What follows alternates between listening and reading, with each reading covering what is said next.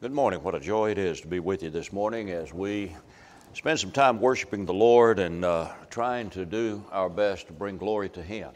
What I like to do in gospel meetings, and it's what I've tried to do this week, I've got really three things in mind. I want to glorify God, and I want to edify His people, and I want to say some things that if you are not enjoying salvation in Christ, that it may prompt you to turn your life around by allowing the Lord into your life. And so that's what I hope to be able to do.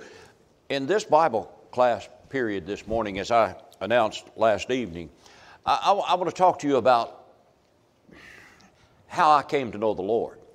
And here's the thing about it. You know, you look in the book of Acts, and you see the conversion, let's say, of Saul of Tarsus. And you know, God has used 28 chapters in the book of Acts to reveal to us the development and the spread of the early church. And 3 of those chapters are actually devoted to the conversion of Saul of Tarsus, because his story of conversion is so impactful.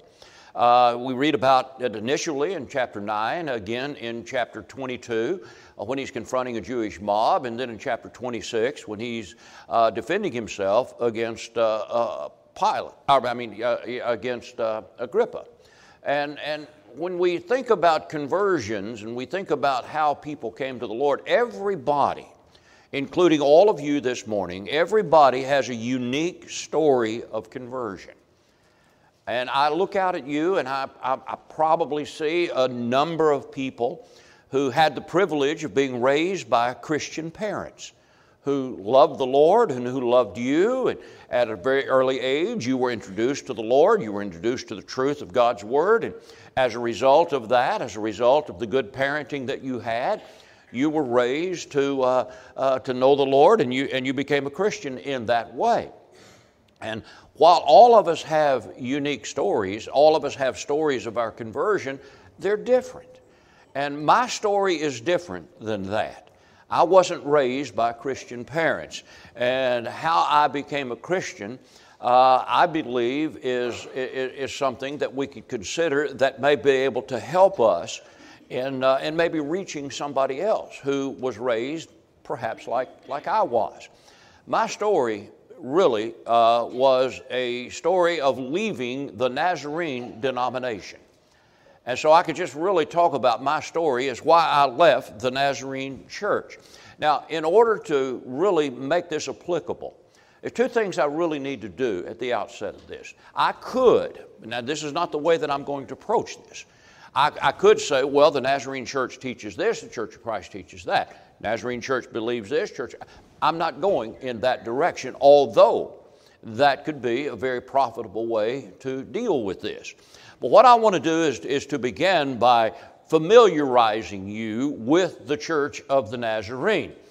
It traces its beginning back to about 1908. The Church of the Nazarene began as a unity movement, uniting the holiness movement that was pretty pronounced at that particular time. The Nazarene denomination was founded directly upon the teaching of John and Charles Wesley. It is not Calvinistic in its approach, but there's some Calvinistic tendencies that it might have. Wesley believed that justification came by grace solely through one's faith. And he also taught, and the Nazarene church taught and believed, that the Christian needed, after salvation, to receive entire sanctification. These were 2 separate things. Salvation and then sanctification. Salvation removed your sins. Sanctification removed the Adamic nature that we were supposedly born with, the propensity to sin.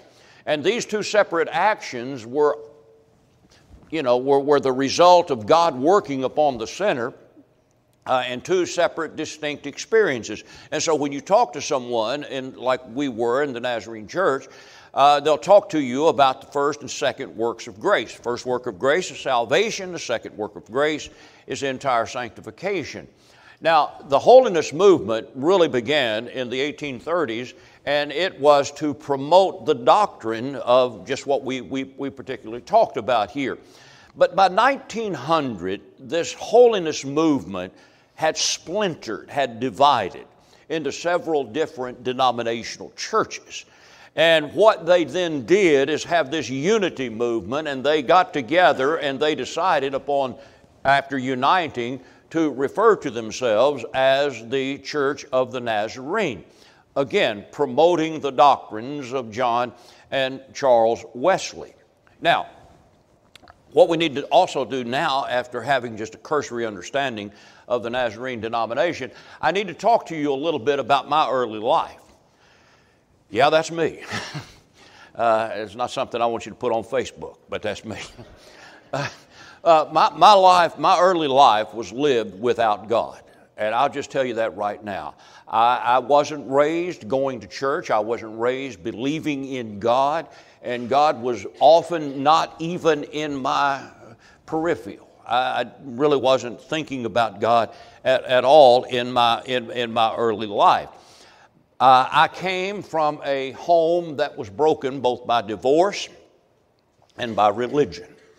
My dad was a non-practicing Catholic. My mother was a nothing, spiritually or religiously at all. And I have to tell you, as a result of that, religion did not impress me at all. I was not influenced by Catholicism. I was not influenced by Protestantism. None of this influenced me at all. My life was lived in rebellion to what we recognize that Christians ought to live. I lived a very worldly life. I participated in things of the world, clubs and dancing and so forth and so on was just part of the upbringing. I can remember very early on that some of the early things that I would do in life was go to the KFC dances, the Knights of Columbus dances there in Louisville, Kentucky, where I was raised. And I often tasted the bitter fruit of sin. That was just part of my upbringing. Several of my aunts and uncles owned and operated beer joints, liquor stores, and were heavily involved in the liquor industry. I don't say this out of a sense of pride. I say this out of shame. This is something that I was immersed in very early in my life. I can remember when my dad, when he was doing some part-time work, he did it for a cousin of his that owned a beer joint in Louisville, South Louisville, and I would go up with Dad when he was bartending, and I would help him bring the beer out from the back into the front. This was my life. And maybe I attended church services, whether we're talking about Catholicism or Protestantism, maybe 5 or 6 times in my upbringing. And that was before I went into the Army. So that's my upbringing. Well, somebody said, well, Jay, I thought you left the Nazarene church. Well, stay with me. Because what happened was when I married a girl who was raised in the Nazarene church. She lived a religious life. And her grandfather, Clarence Elam, had preached for the Nazarene. He was a Nazarene preacher, and he had preached in the Nazarene church for maybe 50 or so years. As a matter of fact, Sue's mother was the pianist and the organist where her grandfather preached. And later on, Sue's mother formed a gospel group, a gospel trio comprised of Sue's brother and Sue's sister and another singer. And so that was the conflict. You know, when we married, it was your proverbial bad boy, good girl marriage. As a matter of fact, she was raised going to church all the time, and church was just something that was not even on my radar at all. By the way, when we got married, it was something her parents did not want. They didn't want this marriage to come off because of the diverse backgrounds. As a matter of fact, they wouldn't even attend our wedding. And so that's another story that I won't get into. After our marriage, Sue left her religious moorings. And she began to participate in my lifestyle. And that was something that was bearing heavily on her conscience. She stopped attending church. She started doing what I was normally doing as far as my upbringing was concerned. And I'll tell you something about this. It just confirms what the proverb writer says in chapter 12 and verse 26, that the wicked leads the righteous astray. And that's what was happening in our relationship. So she had left her religious moorings, but I'll tell you what, it was something that was crushing her conscience. And so what she decided to do was to return to her religious roots. And her grandfather had retired preaching by this time. And he was attending a large Nazarene denomination on 18th Street in Louisville, Kentucky, known as the First Church of the Nazarene. So his entire family was there at the time. And so when I say that Sue returned to her religious roots, she started attending that Nazarene denomination that her folks had attended. I remember what she said to me one time. She said, "I can't live this way anymore." She's talking about the lifestyle that I had been living. And she said, "I can't live this way anymore. I'll tell you what I'm going to do. I'm going to go back to church." And she had in mind the Nazarene denomination. And she said, you can do what you want to do, but I'm going to church. That was her term. And she did. And off she went, and I stayed home. And she'd go to church, and she'd always ask me to go, and she stopped doing the things that I wanted us to be doing, and she said, "I can't do that anymore." And so this went on and on and on. So finally I decided, I better go see what's going on. And so I started attending with her. And when I first started going to this denomination, I got to tell you, people, I was skeptical. I was unimpressed. It was not something that I understood. I became skeptical. It was totally foreign to me. But I'll tell you one of the things that captivated me. It was the kindness these people showed to me. They didn't look at me as somebody that was a scumbag, that "what are you doing here" kind of thing. They seemed to have taken an interest in me, and they really took an interest in this young couple, Sue and her heathen husband.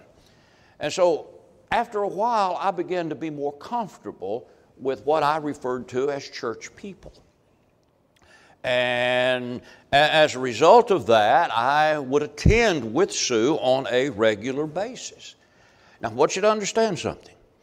All the Bible and all the scripture that I heard was from the Nazarene pulpit in the Sunday school classes and the revivals that they would have. And I began to hear that we're sinners, separated from God. I was hearing this in the Nazarene church. I was hearing about heaven, and hearing about hell, and hearing about the love of Christ, hearing about the life of holiness, and all of these things I was hearing. And I'm hearing about the blood of Christ and the forgiveness of sins, and this began to creep into my being. And I got concerned about my soul for the first time in my life. I had been in the military. I did not go, but I thought that I was be going to Vietnam during the late 1960s. And even at that, even the thoughts of being in Saigon, being in Vietnam in war, I didn't think about my soul. I didn't think about salvation. I didn't think about eternity. But now, sitting in this Nazarene church building, I began to think about these things, and I began to be concerned about these things, and it began to trouble me. And so I wanted to do something about that. And the only thing that I knew to do about that was what I was taught in that Nazarene church. And so one Sunday evening, we were there at church services, and I answered what was called an altar call. Now let me tell you about an altar.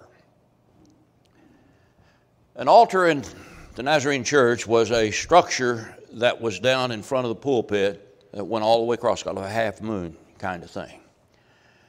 And it was situated in a way that you could come up and you could kneel down. It had a place for your knees, and you could put your arms up on the altar, much like these folks are doing here.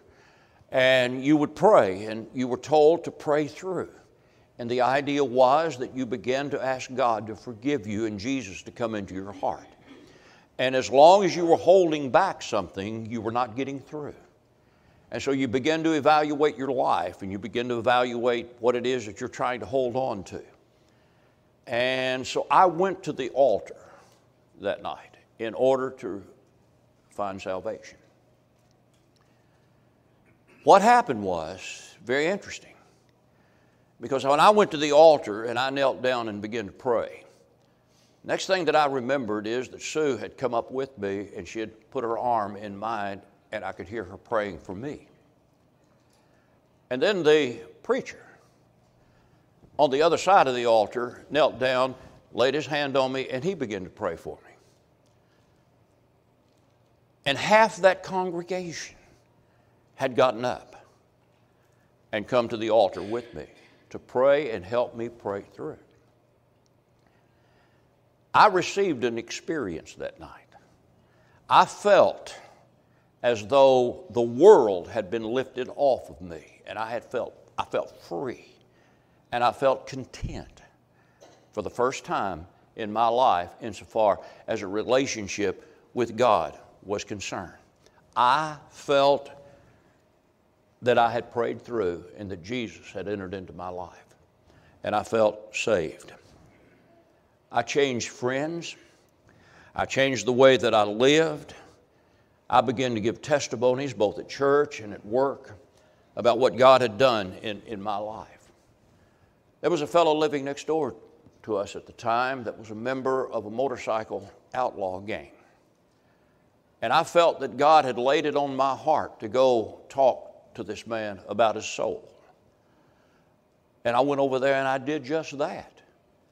And I can remember he and I getting down on our knees in his living room, and he doing what I felt that I had done at that altar call. This is how serious that we were in our work in that Nazarene church. When all of this happened, Sue and I then became very active.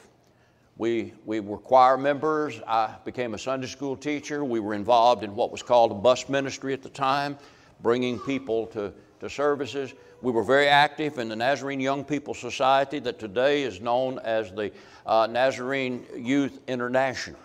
But we were very involved in that. And furthermore, I got involved in trying to help the young people. I became really what you might refer to as a lay youth director. I organized all the sporting activities and all the things for the young people to do. And I bring that up just to say that this was something that we were serious about. We were not playing church. We wanted to do what we believed God wanted us to do. And one of the things that we were not doing at the time, that we covenanted together to do, and that is we decided that we need to have a serious home Bible study. So Sue and I began a daily Bible reading schedule. And I'm talking about just she and I would do this. We decided we're going to read through the Gospels, and we're going to read through the book of Acts. We had no earthly idea really of the continuity of the Bible, but we began there. And I can remember this. Every time after we would read, we would both get down on our knees in the living room and we would have prayer. And this was something that we were doing on a regular basis. But what was happening during this time is we noticed some things that we had not noticed before. One of the things that I noticed right off the bat was that the Bible had a lot to say about baptism, especially when we got into the book of Acts. We were, this began to really set into my heart and my mind. Whoa, what's going on here? And like I say on the screen, this kind of really became a moment for me. I'm a Sunday school teacher.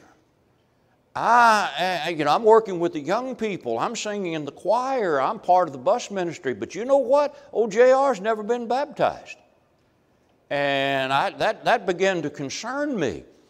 And so I began to question about that. I went to to what we called our pastor, and I said, I need to be baptized, I believe. I want to be baptized. And he said, why? And you know my answer was? I'll tell you just how shallow I was. My answer was, and I'm referring to Acts 2. I said, well, Peter said so. That was good enough for me. I mean, if Peter said it, I needed to be baptized. That was the depth of my understanding. Well, then they asked me another question. They said, well, how do you want to be baptized? I said, what do you mean? They said, well, we can do it in one of three modes. We can sprinkle water on you, we can pour water on your head, or we can immerse you. And I said, well, I think I'm going to opt for immersion. And so they had to fill the baptistry up. I mean, they had a baptistry there, but it was empty. And so they filled the baptistry up, and preparations then were made. Some others asked to be baptized as well. So they decided to have a baptismal service there at the Nazarene Church, and it was scheduled for a Sunday evening, but it was about 3 weeks out from the time that I had requested to be baptized. And one of the things that I didn't realize, I didn't realize, even though I said I want to be baptized because Peter said so, I didn't realize at this time the essentiality of baptism. That hadn't struck me yet. I didn't realize, I knew it was important, but I did not realize how important it was because I felt that I was saved. I felt that I was saved the time that I went to the altar during the altar call. So we scheduled a baptismal service, and they believe that baptism is an outward response to an inward reality. That is, you're already saved. That after your salvation, your next step would be baptism to identify that you have been saved. Well, one of the things that interested me is when I got to the 8th chapter of the book of Acts in our reading, I noticed what we mentioned last evening, that the Ethiopian, when he requested baptism, and that's what I was doing, that he was told to, if he believed, he could, and he said, I believe Jesus Christ is the Son of God. And so that's what I wanted to say. And when we got into the water, I expected to be able to say, like the Ethiopian, I believe Jesus Christ is the Son of God. That didn't happen. As a matter of fact, the preacher was reading from the church manual, and he looked at me and he said, now, believing that God has given you forgiveness of sins and a spiritual life. And then he goes on to say some other things. And then I was told what to say. I was told to say, all this I believe. And that's what I said. Because I'm standing in the water, ready to be immersed, and that was thrown upon me. And that's what I confessed. It didn't turn out the way that I thought that it was going to turn out. And the more study that Sue and I did, the more we saw that the things that we were being taught were not consistent with the Word of God. So many times I went over to the preacher's house, and I would bring questions to him. I'd want to know, okay, you said this, and the Bible says that. Well, can you kind of help me understand what's going on? Because I'm confused. And I wasn't trying to stir up trouble. I was trying to understand. For instance, our manual, our church manual, which I have pictured here, our church manual said baptism is a sacrament, showing one's intention to follow God. But when you look at the Bible, you see the Bible says it's a command. Peter commanded Cornelius and his household to be baptized. And baptism is to remit sins. And the Bible says that baptism puts one into Christ. That's not what we were being taught. And I would question the preacher about that. And, you know, very often it's like a preacher that I asked who was holding a crusade in Louisville one time. And it's just a citywide crusade, sort of like a Billy Graham crusade. It wasn't Billy Graham, but it was along those lines. And I asked that preacher about baptism. I said, it seems to me when I read the New Testament that baptism is necessary. I'd reached that point now. And he said, no, young man, let me tell you something. Baptism is not necessary to salvation. He said, as a matter of fact, he said the earth was 2/3 water before Jesus ever shed a drop of his blood. If baptism was necessary for salvation, then Jesus died in vain. Those are the kind of answers that I was being given to the questions that I would have. Church of the Nazarene had women clergy, women evangelists who would hold revival services. And I can remember when we were scheduling a revival, we had a woman evangelist, Nettie Miller, coming in to do the preaching. And I had already read what the Bible says in 1 Corinthians 14, 34 and 35. I had it underlined in my Bible. And I went to the preacher and I asked him, how can we do this? So these are the things that began to trouble us. And trouble us they did. Both of us became concerned with these things. Now, I could have included a number of other issues that we had. There were always problems pertaining to who gets to play on the ball teams and who's going to use the fellowship hall and who's going to sing in the choir and what quartets are we going to have to come in. And as a matter of fact, we had, at that Nazarene church, we would have, this is before they went country, we would have the Oak Ridge boys coming in and performing on Sunday morning, giving altar calls. People would flock to the altar. As a matter of fact, and you can talk to Sue about this, she named our son after one of the Oak Ridge boys. So that's what that is, you know. But anyway, we had all of these things that were going on. And then, you know, I could talk about how that the Nazarene Church headquarters in Lenexa, Kansas, or Kansas City, Kansas. And so, you know, all of these things could be brought up. And all of these things were issues at this particular time. And we didn't know what to do. We had no idea how to respond to this. And we would lie awake at night reading our Bible and trying to understand what to do. And very often, you know, I would see people at the Nazarene church that were, they had peace and they had contentment and they were seeking entire sanctification. And some were saying that they were entirely sanctified, that the old Adam nature, the propensity to sin had been removed. I don't know how many hours I spent on my knees praying that God would sanctify me wholly. And it wasn't happening.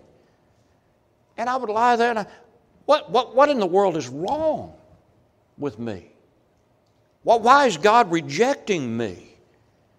And these kinds of things. And I can remember one time when Sue and I were going to a zone meeting. Let me tell you about that. The Nazarene denomination as a whole headquartered in Kansas City. And then you would have districts, and we'd have district superintendents. And within those districts, you would have zones that were made up of 3 or 4 different Nazarene churches. And so we were having a zone meeting one time, and our district superintendent was going to be speaking.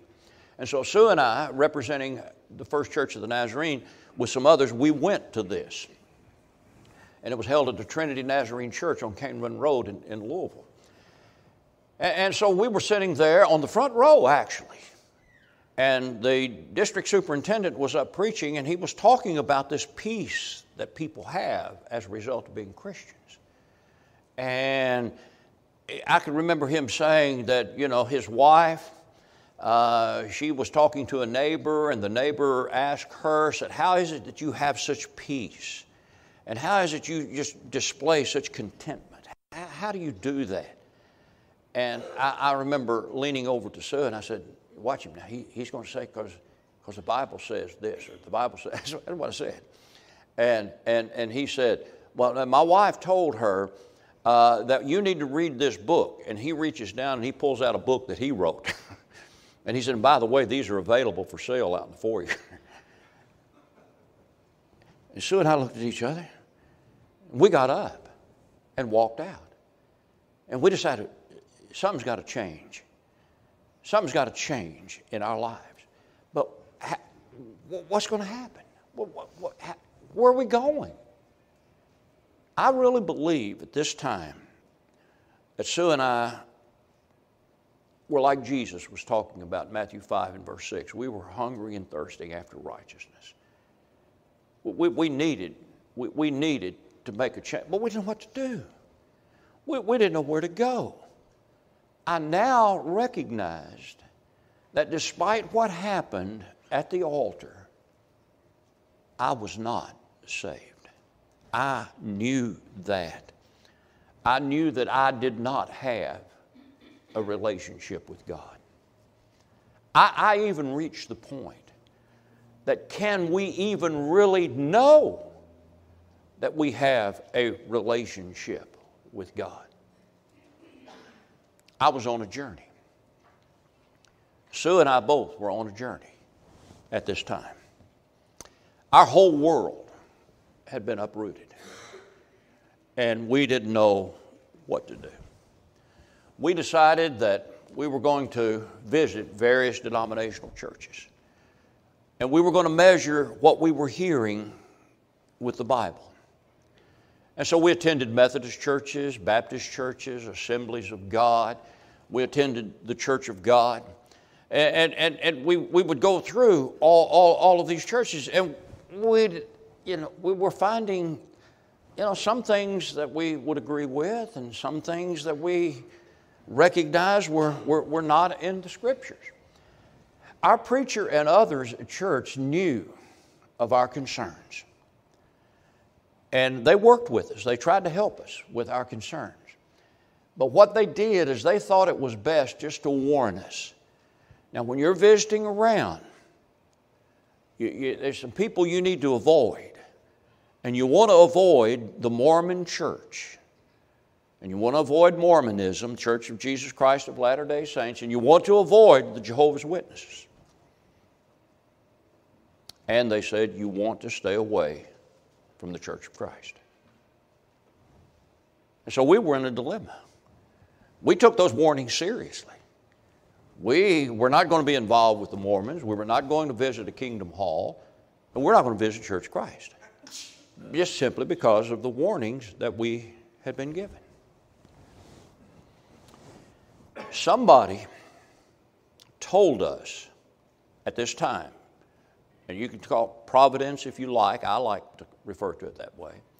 Somebody told us about a radio program that was being conducted on a religious radio station in Louisville, Kentucky, on an AM dial.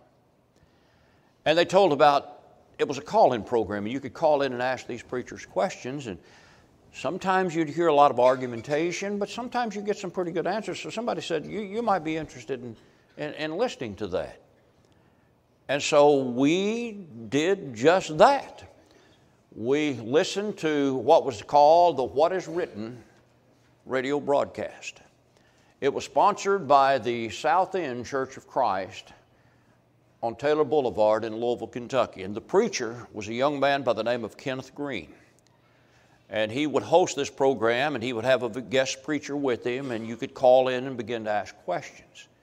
And they would answer those questions from the Bible. And I began to do that. I took the same questions that I had for my preacher, and I would call into this radio program, and let me tell you something, I was getting a whole world different answers there. And this was something that was intriguing to me. I had no idea what a concordance was, but I made my own concordance. Had little 3x5 cards. One was labeled baptism, one was labeled salvation, one was labeled the church, and all of these things. And I had just my own little concordance. And when I listened to this radio program, man, it was helping me fill up my concordance. It sounded like truth. It sounded like these people were wanting to obey the truth, but I've been warned. I've been warned about those people. You kind of need to stay away from those people. And so we did for a long time avoid it. But then we decided one, I guess Friday or Saturday, we decided on that coming Sunday, or pretty soon we were going to visit the Church of Christ. And so we didn't go that Sunday. Went back to the Nazarene Church on Wednesday night during our what we called prayer meeting, but really just a testimony. Everybody was giving their testimonies. And so that Wednesday night, I can remember going to the choir director, personal friend. And I said, Paul, I said, Sue and I won't be here Sunday. We're going to be visiting again. He said, oh, where are you going? I didn't want to tell him. We decided to visit church. I didn't want to tell him because, what we'd been warned. I said, well, we're just going to visit around. He said, well, where are you going? I said, well, now what I'm about to tell you, you think is embellished or hyperbole. It is not. I told him, I said, well, Paul, I said, we're going to visit the Church of Christ. I promise you. He looked me in the eye and he said to me, he said, I wish you wouldn't do that. I said, why? He said, because if you do, you will not come back here. I said, oh, no, we visited a lot of churches. We'll be back. We visited the Church of Christ, and he was right. We never went back to the Nazarene Church. We made a visit that absolutely changed our life. For the first time, we entered a Church of Christ building. And the people were extremely nice and friendly to us. And what was interesting is that the preacher, Brother Green, was preaching a series on the errors of premillennialism. And I can remember the first sermon that I heard him preach. And he was talking about the fulfillment of the land promise that God had made to Abraham.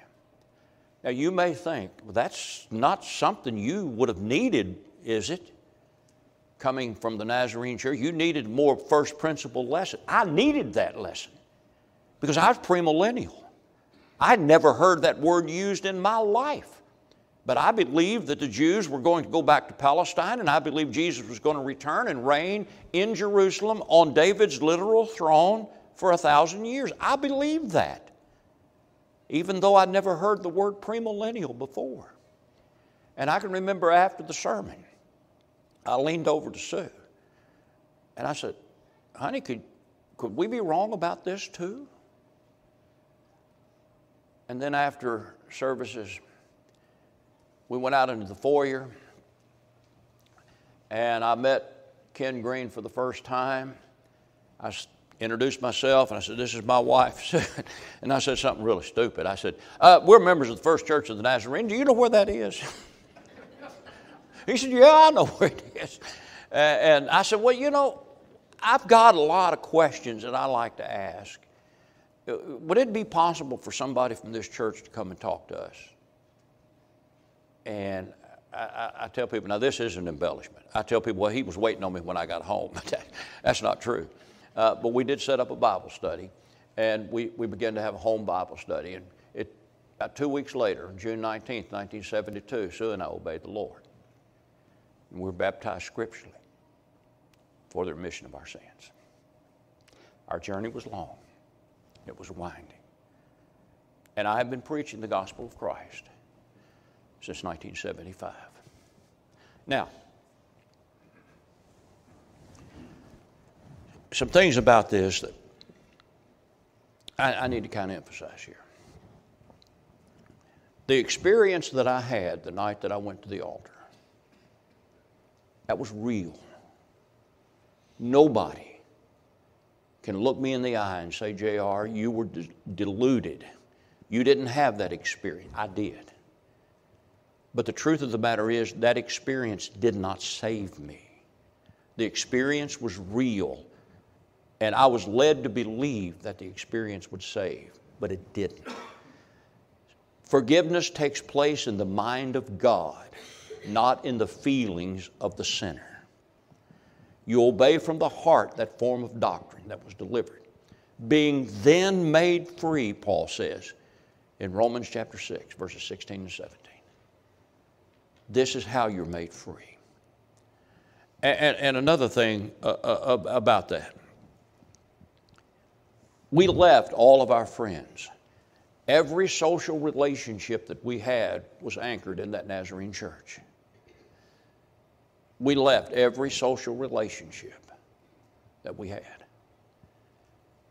We left family to become Christians. But I got to tell you, Jesus said, if you love father and mother more than me, you're not worthy of me. It wasn't that we didn't love our folks.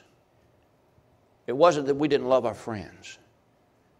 But we love the Lord more than anyone or anything else. As a result of that decision, all 3 of our children became Christians. Their spouses are Christians. All 11 of our grandchildren have obeyed the gospel. And the ones who are married, their spouses have obeyed the gospel. My mother became a Christian. My 2 sisters became Christians. After 35 years, Sue's mother and daddy became Christians. So what appears to be a lack of love is really the essence of love. If we had walked away from what we knew and what we'd learned, then all of those who have since become Christians in all probability would not be Christians. And so you may have a legitimate question. J.R., you've spent a Bible study period of time talking about why you left the Nazarene church. So let me tell you why this study, I believe, is important. And the reason is there's so many people in the wilderness of sin, like I was, having no clue where to go, no clue where to turn to, that needs somebody like you to reach out to them and say, let me share with you the saving gospel of Jesus Christ. And so that's why I take time to speak on this subject. You find these people and you teach these people and you be direct with these people and don't water down the gospel. Tell them what they need.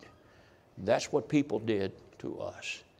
And I'm so thankful to God that they did. So I hope you enjoyed the study. Thank you very much.